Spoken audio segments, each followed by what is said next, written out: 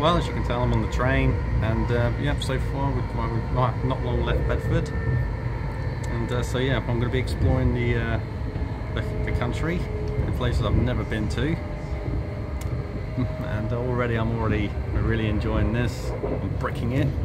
I'm 27 years of age, and it's time for me to take these big leaps, like when I flew to Isle of Man last year. But yeah, I need to take these leaps. I can't be cooped up in my shell all my life. So yeah, I'm really looking forward to this. I'm bricking it, but this is something I need to do. Well, something I want to do, but really more like feels like something I need to do. So there we go.